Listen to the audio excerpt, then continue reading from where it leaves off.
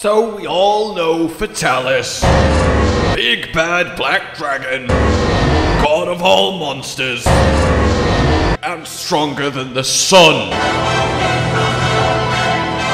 But did you know that there's 4 monsters that could totally kill him in a fight, beat him, take his throne, and make him cry? Wait, what?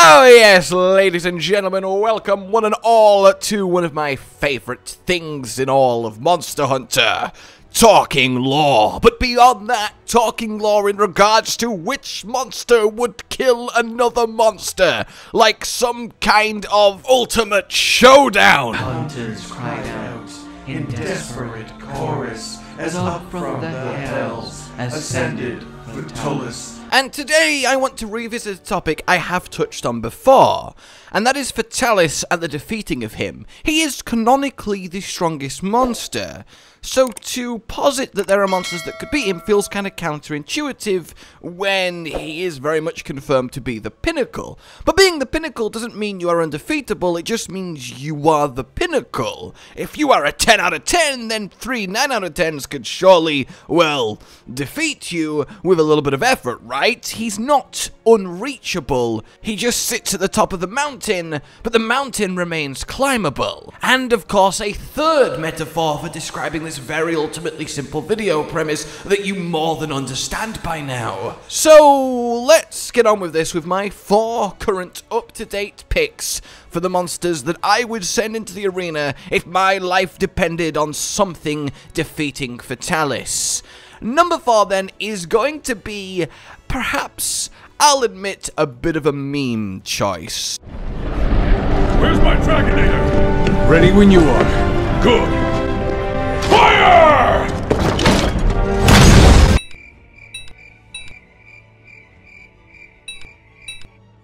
What the fuck? Yes, Zorah Magdaros. No, listen, as I said, this is a bit of a joke choice, but I also think it is very legitimate. The reason being is, Zorah Magdaros is the largest monster by weight. Dalamdur, of course, is longer, but there is nothing generally, let's use the word, bigger than Zorah Magdaros. He's a walking volcano with all the rock included that is his shell, which leads him to be, by far and away, the heaviest monster that exists.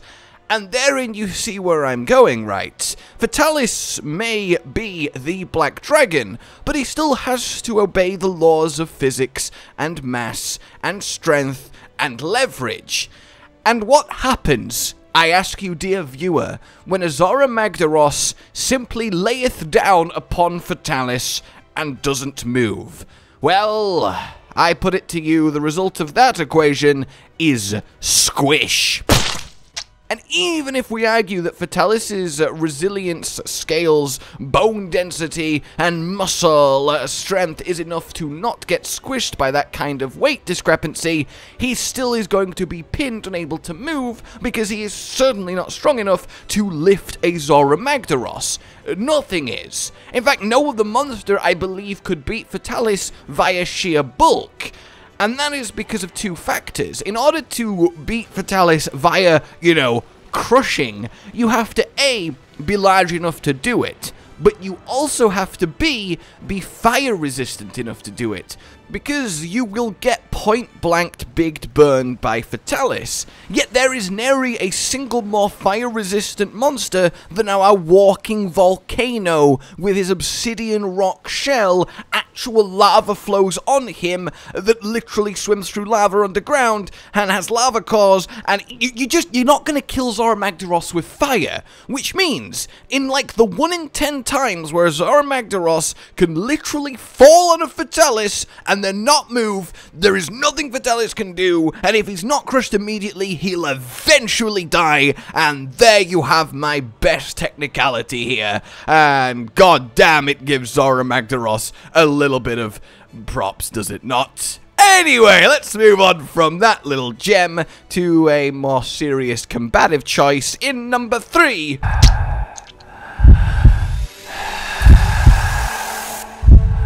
Best final boss inside Talcar. I'm so swell, fear not the loss. No, don't dwell and embrace the pain. I bring hell. All I can try, nothing but a huss. Let's do this, if we must. Guys, Magorm. This one is fun, and of course a new Sunbreak monster, so a new challenger to this title.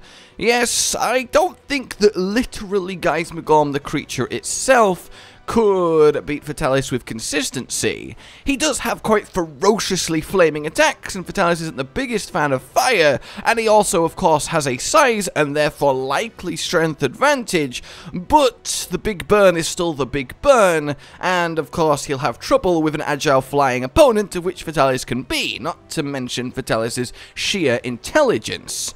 But of course, you know where I'm going with this. One thing Guys Magorm has is an near-endless swarm of flying bite leeches that not only power him up with endless life force, and maybe eventually they would power him up enough to be able to take Fatalis. We don't know how far it goes because we killed him before it could go further. But maybe the potential is exponential in a Guys Magorm. Maybe if he's allowed to exist for years and years on the surface, the amount of life energy brought in by Curios could make him unstoppable. But that is just theory. What is fact is that the Curios have been confirmed to be able to bite through iron, which means more than likely they can bite through Fatalis hide. If not, they can go to the throat, they can go to the eyes. Yes, brutal, but certainly doable. And no matter how powerful you are, just ask the ants and all of the large lizards, insects, and sometimes even beyond that they kill, that have no chance to put up a fight against that many smaller opponents swarming them.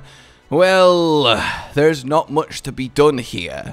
That Lunagaron that's bristling with Curios, that Anjanath, there's no reason to believe that couldn't be Fatalis. Yes, he could try and wreathe himself in flame, but he can't cover his own head in flame. Yes, he can heat up, but the Curios can happily live with Guys Magorm, and he is, of course, a very hot flaming monster.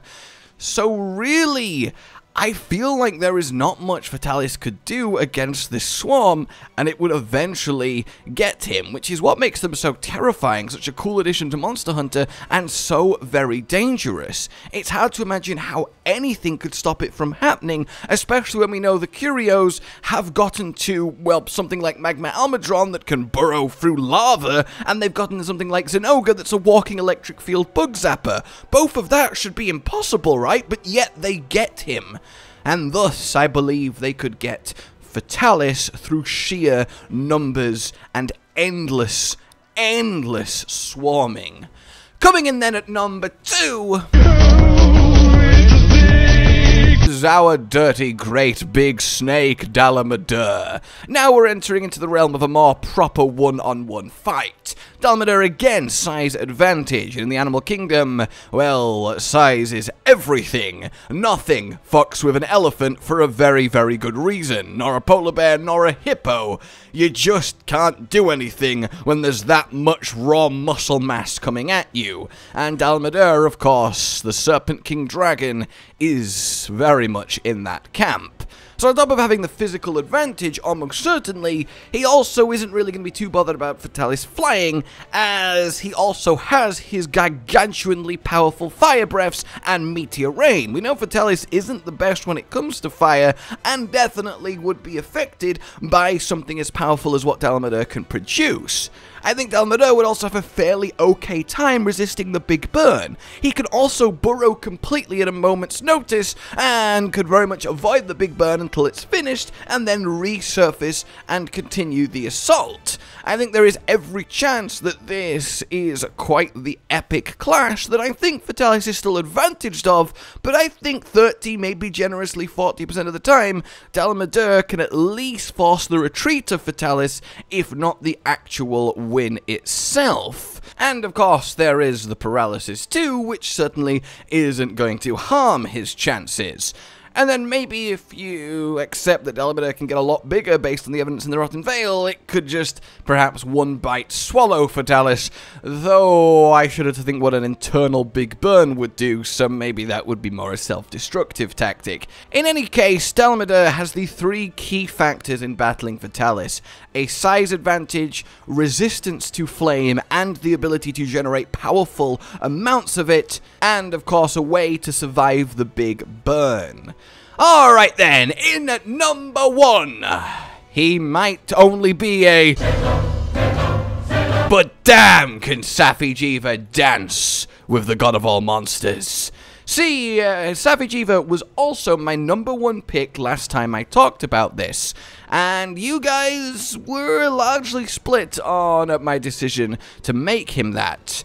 By and large, there was a big sentiment of, no, that's ridiculous. Safi'jiiva is obviously powerful and stuff, but there is no way he's going to beat Fatalis. It's just not going to happen, even with Sapphire of the Emperor. But the thing is, Safi'jiiva is the Red Dragon. No coincidence, he is just Colour Dragon, as Fatalis is Black Dragon, a title reserved for only the strongest monsters. And it is with great pleasure and... vindication! that I saw in the Iceborne lore ecology book, officially released by Capcom, we finally have confirmation that Safi'jiiva is both designed to be and is equal to Fatalis. The key word there is equal, making this a true 50-50 bout. They are as powerful as each other. And we even got the nod that Elatrion, the supposedly other Black Dragon's second powerfulest monster, was in the New World to destroy the Safi eggs because they were a threat to him. It cannot be overstated how much they want Safi'jiiva to stand tall alongside Fatalis. They are of a muchness. The Sapphire of the Emperor certainly could damage Fatalis just as much as the Big Burn could damage Safi'jiiva. He could simply heal through it. Imagine him wreathed in the flames as he's got both hands in the ground, sucking life energy, seeing what happens first, his death, or if he can regenerate faster than he is being melted away. That's quite a fun image. But both are large, powerful, agile flying monsters with massively powerful breath attacks and explosions with massive amounts of toughness to them, and both of them very insanely hard to kill. It is no coincidence that they are well made to be equals in their strength, and it is so cool to actually know that is true. I'm so glad it turns out Safi is kind of that level, and honestly I would love to see a second Red Dragon to expand that category. But in any case, for all the reasons I said back then, the size advantage, I think the energy beams and Sapphire would be incredibly potent. He can keep up with Fatalis in the air, he can dodge the burn, or he can regen through it. He has so many tools at his disposal that can both damage, counter, and combat Fatalis, and that is very, very cool. So there we have it, guys. Let me know what you think, of course, and any monsters you also think could handle Fatalis. I wanted to stay to the main line, which is why I've not gone Frontier and such, as there's a couple there, but maybe that can be another video entirely. For now, like and enjoyed this, subscribe for more. Please consider supporting the future of this channel on Patreon down below, and until we meet again, a goodbye. Josh, Cotton, and Hollow with the videos, dropping the humor like a hammer on your tippy toes, bringing entertainment on a daily arrangement to take our insanity and turn it into entertainment. Yes, I said entertainment twice, to reiterate that it is nice to look into your faces on a mostly daily basis when you let us in your homes to make the whole world a stage. Goodbye.